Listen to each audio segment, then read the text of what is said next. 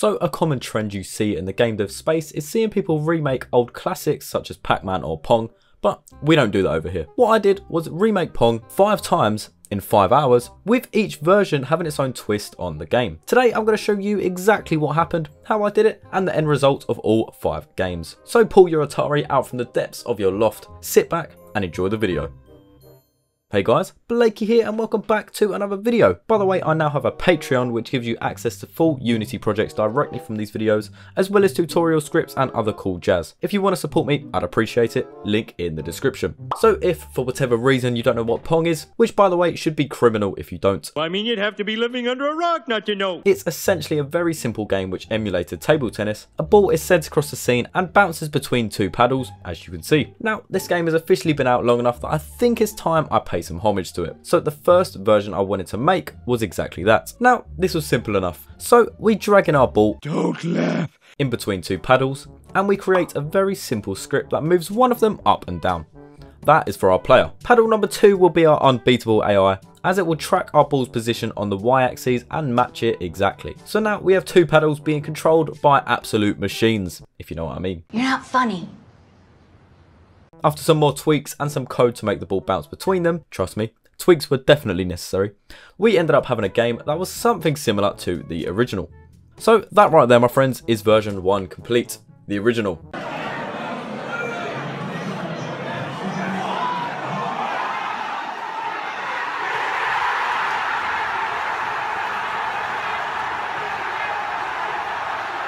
So here's where things start to get interesting. We could start actually getting creative with the other versions. So yes, version 1 may be a little bit too simple for me. Granted, it did drop a mighty 50 years ago, so you know, I'll cut it some slack, but it's bland nonetheless, alright? So let's get rid of these boring ass paddles and throw in some boomerangs apparently.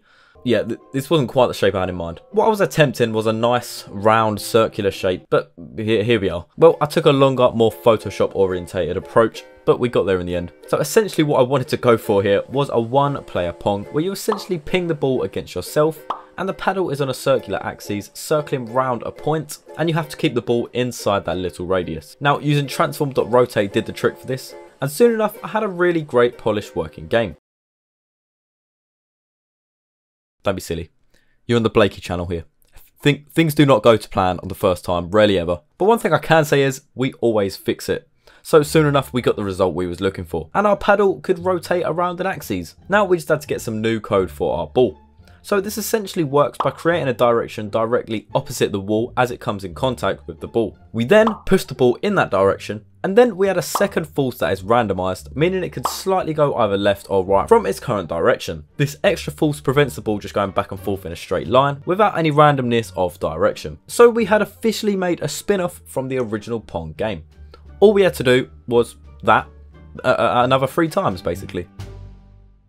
So our version 3 was sort of like the opposite of the original. I wanted to create a game where the player has to actively try and avoid the ball colliding with the paddle, with the AI doing the same. So we could use pretty much the same system behind our original with just a few tweaks, such as creating a paddle that has gaps in it for both sides, ensuring that the AI's center point is in fact a hole, so it can match the ball's position and always avoid it. And finally, as we no longer have a system in which the ball bounces between paddles, I decided to change this to the ball teleporting behind the AI paddle as it passes through ours. This is actually harder than it looks, but luckily a pro gamer like me had no issues matching our unbeatable AI here, obviously.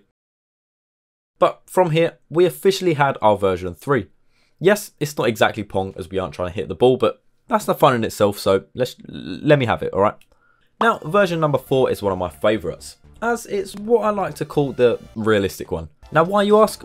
Well, because gravity is involved. Yes, our ball requires a bounce this time round. So, I added in a platform, added some bouncy materials, added a script to randomise the initial angle, and enabled gravity, and all of a sudden, we have... Don't ask. All of a sudden, we had ourselves Pong, but with gravity. Granted, very bouncy right now, maybe too much, but that'll be fixed. But I do think we've let ourselves off too lightly with this. It needs to be harder, both for me to make and for the player to play. So I added in some colliders in the middle of the scene, and these colliders have a 25% chance to flip the gravity.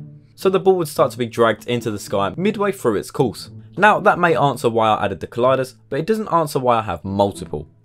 Well, this has a small chance that our ball will start off with normal gravity and then get flipped upside down and then get flipped back up again about half a second after, really throwing people off. Now, the exact chance of this happening is calculated. I'm not figuring that out. That is not my problem. We got the result and that is what matters. Do not question me. I'm not doing that. But yeah, this is definitely one of the harder versions I made, purely due to its unpredictability, and there's very little room for error. But either way, that is now 4 versions of Pong made, so all we have left is the final version. Now, the final version I wanted to just be pure chaos. So what's the easiest way for me to create more chaos? Well, more paddles. So we slotted in 2 more AI controlled paddles that will basically shorten the dimensions of the game into a small box. I altered our paddle AI script to check whether the current paddle is a horizontal one or not, and change what axes it follows the ball on in response to this. So if it's horizontal, it'll only move left or right, and the opposite for our vertical. Evidently, I did let our code get a little messy, as my paddle was insanely stronger than the AI's, although, I guess...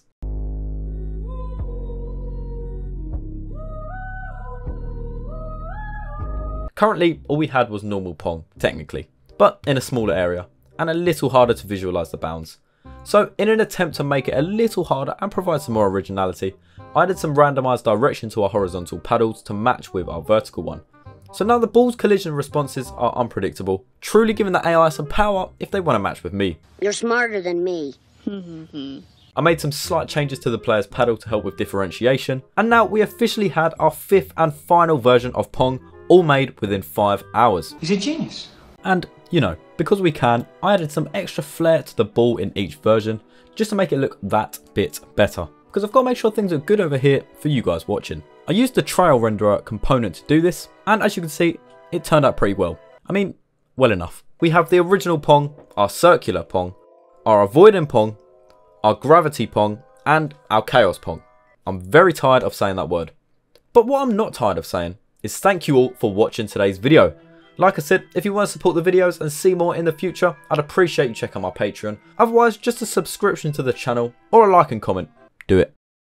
If you have a video suggestion, make sure to drop it in the comments. If you have a suggestion for a tutorial you want to see, I have a form down below in the description you can fill out, because I'm getting organised for you these days. But anyway guys, I'll thank you all very much for watching today's video. I hope it was a good one. I hope you enjoyed, and I can't wait to see you all in the next one. Bye.